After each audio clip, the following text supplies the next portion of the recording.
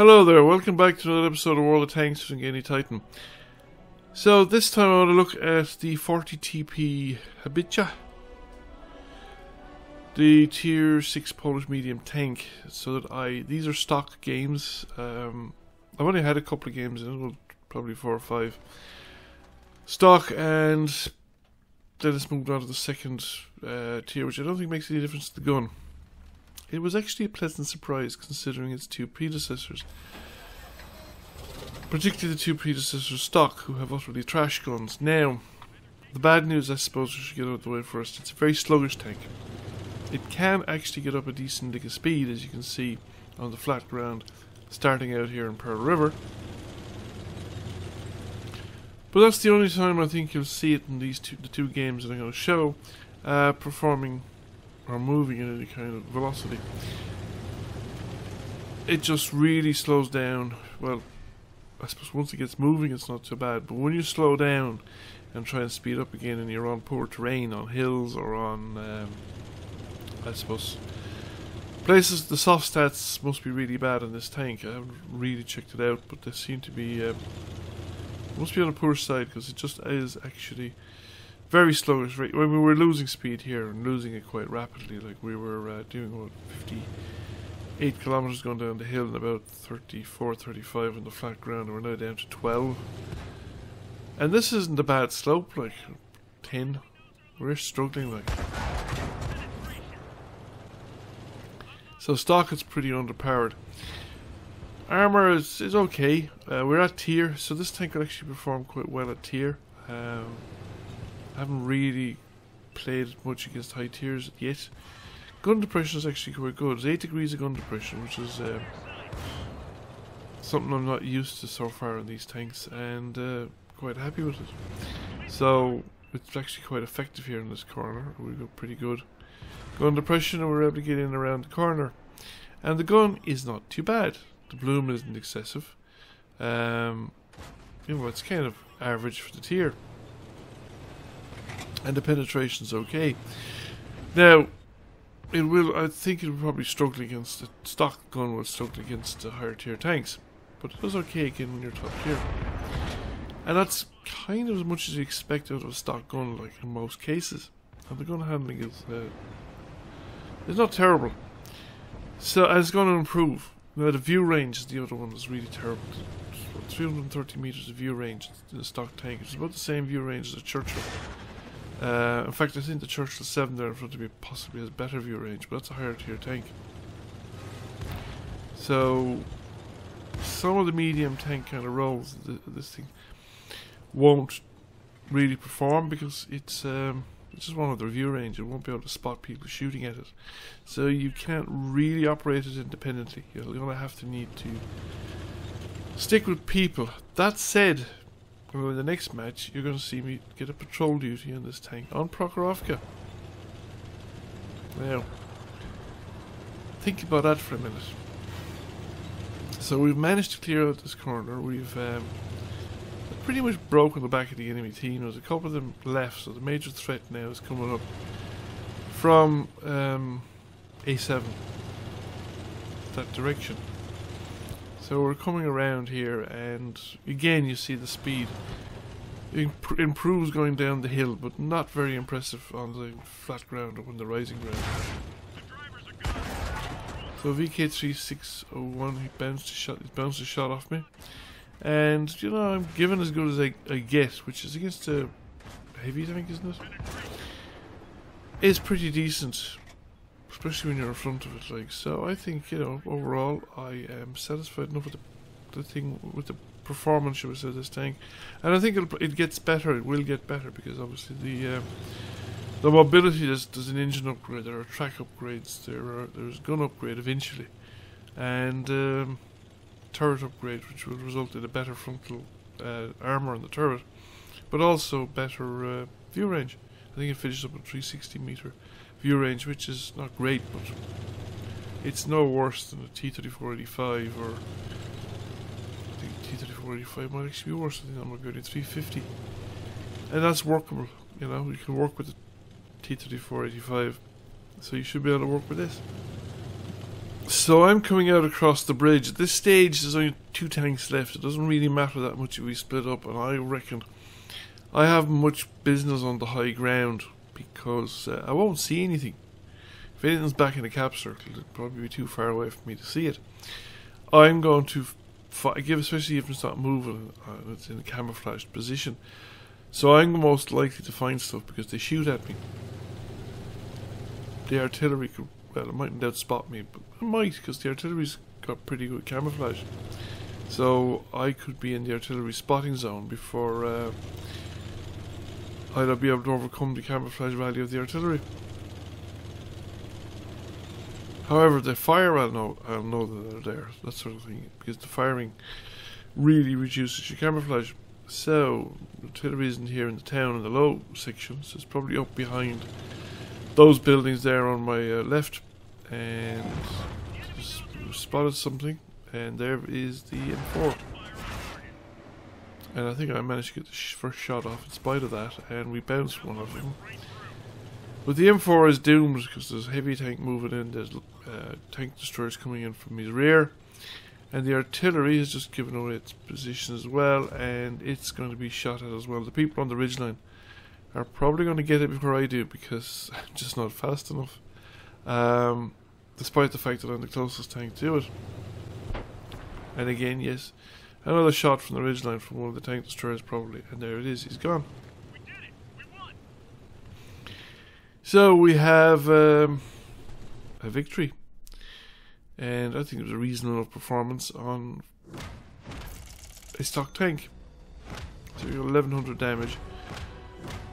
Second class mastery, we only got 1 kill and 95 assisted, but then I wouldn't expect to get a lot of assisted damage out of this tank, it just doesn't have the view range or the visibility.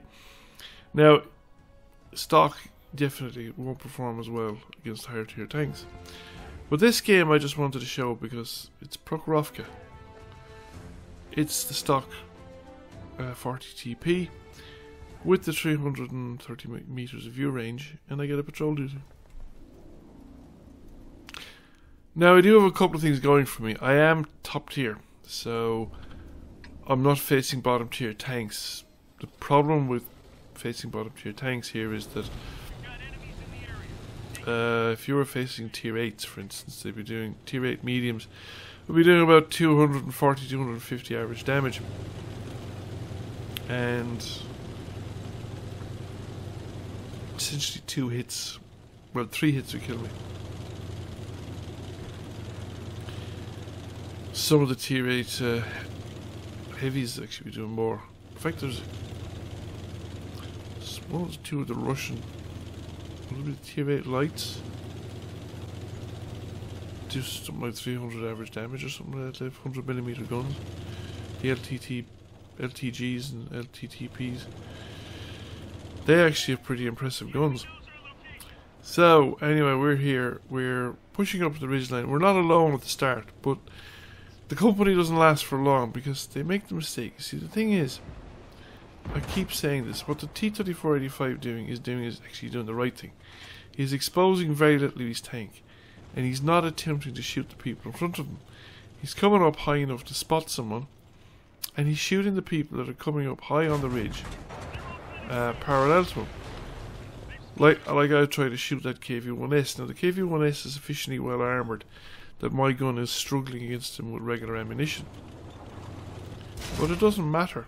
I'm spotting him, and the people behind me are shooting because there's loads of people behind me. And if we spot it, he's on top of the ridge. See there again that tank destroyer. You more or less instantly annihilated the KV-2. Similarly, he's just going to burn down because again, for a KV-2 to shoot anybody from across the top of the ridge, the entire tank has to be on top of the ridge. KV-2 has 4 or 5 degrees, under 4 degrees or so, something like that of gun depression. It's utter madness. The tanks like that stay down, they stay low, same as what I'm doing here. You stay low on the ridgeline. You're just there to spot the enemy as they crest the ridge.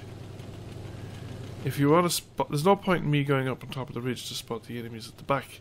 I'm not going to see the enemies at the back. If there's people parked back along the K line, No matter how long I sit on top of the ridge, there's no way I'll see them. I'd have to be down as far as the G line before I'd be able to spot them, if they have any kind of reasonable camouflage. So I've managed to pick up 12 spotting ribbons already. Now it's just 702 damage, but you know, it's still all adds up. So now we're starting to push down the western side of the map. We're pushing.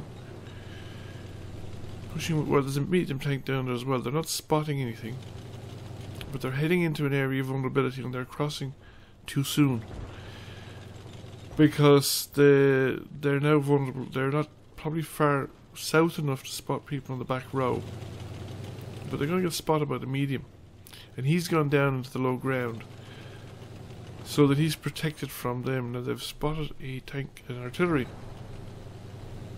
and that artillery is more forward than I would have expected, which is why I'm coming up on the ridge line. But I get spotted, and I thought, okay, there's no point in me pushing any further, because if I push any further, I'll just get shot at. And there's an SU-85. It looks like he was coming up on the railway from the other side. I was on the hill and going down to the lake. I don't know, because I would be vulnerable too to fire from the hill if it was far forward enough. So we keep going around, we keep circling around. We've managed so far to evade the artillery that have had a fair bit of attention to us. So there's the M4, and he's staying low as well, which is, I think, a relatively sensible thing to be doing. Now this is still anybody's game. The only thing is we seem to be dominating on the field. And also, I think some of those two tank destroyers at the edge of the lake are completely mispositioned. So it looks to me like the enemy have abandoned the hill and they're now actually caught in a crossfire between the railway and the lake. And there might not be many tanks in front of me. The medium on the west is pushing right down along the edge of the road, which is the right thing to do. You don't come across in the middle, you go right down. And then you can see along the back row. So there's a flak bus down there. We're going to get some decent shots into him because he is a glass cannon. Okay, he's got a big dangerous gun, but I can once he's spotted and highlight, the guy across the map can see him. I saw him and I get slapped by artillery. That's the slowness of the speed, the fact that I'm the only guy up here. The rock is probably saving me though, because the other artillery probably couldn't hit me from that location. And there's another IKEA down there as well. So I need to get around. Just barely have a glimpse of the M40. The M40 must have moved. M44 rather must have moved. Because I'd say that round would have hit him if he had held his position. But see, the thing is, the way he disappeared, because he's at the edge of my view range. And there he is, he's lit up again. Tank on the west is dead, but the guy's Kristen originally spotted him, I'd say. And the IKEA is coming for me. But you see, I'm not moving, so I can be aiming in on him, while he's still struggling to bring his gun to bear. That's the advantage of, you know, being the defender, should we say, in those circumstances. So there's only one enemy tank remaining, and not at all sure where he is. I know a round crossed my position shortly before that, but I was still wasn't too sure at the time what direction the round crossed me from. Now I think from rewatching the video, I'm pretty sure the round came in from the west, from my right.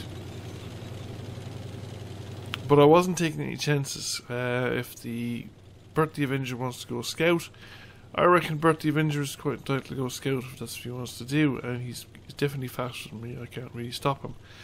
And I thought at the time that his view range was probably as good as mine, but it isn't. It's actually 310 meters distinct from the 330 meters that I've got.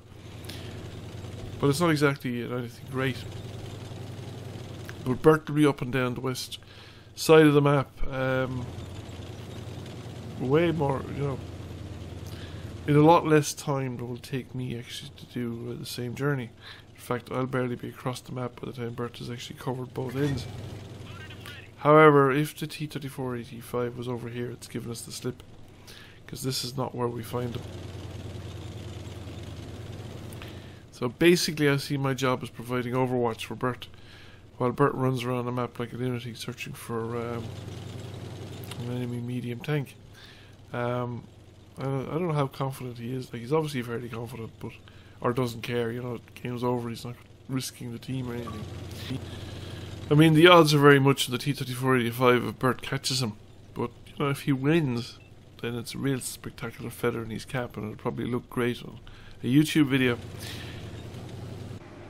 But the T-34-85 has been found by other people. Well, he's found himself. He actually has come after the guys in the cap circle. Don't know if he got a cap reset or not, but he's the guys have decided to chase after him anyway. And I rush mightily. Oh, I'm up to 20 oh, down to 12 again. I briefly hit 30 kilometers an hour there, and see if I can get my gun into the final, bringing the T-34-85 to bay. And he's baying away there, and we got one shot off, but my loader is dead, so I'm not going to get a second one. And that's it, game over. So 1659 spotting damage, 19 spotting ribbons. The rest is just boneless jam. Who would have thought it? In a practically blind tank on Prokhorovka, one of the biggest, widest fields in the game. And there we have it. There's our spotting ribbon for over 1,000 damage, spotting damage, second class mastery, and there's our patrol duty, which is only awarded to people who have spotted at least 6 enemy tanks, and they're the only ones spotting enemy tanks to which your allies have damaged. So just spotting tanks is no good. Your allies have to actually shoot at the tanks as well. So it's kind of harder to get than a scout medal, and far more useful to your team, because obviously you're in a position, you've spotted tanks, and the allies are shooting at them. So the overall verdict, well, it was a pleasant surprise really. I was kind of surprised, but so far it looks like a relatively decent tank, and I certainly will look forward to interest how it develops and evolves when I get the higher level packages. Thank you for watching. I hope you enjoyed the video, and if you did, give it a like and a share. Feel free to comment. If you've not already done so, please subscribe to the channel. I will catch you all again soon. Bye for now.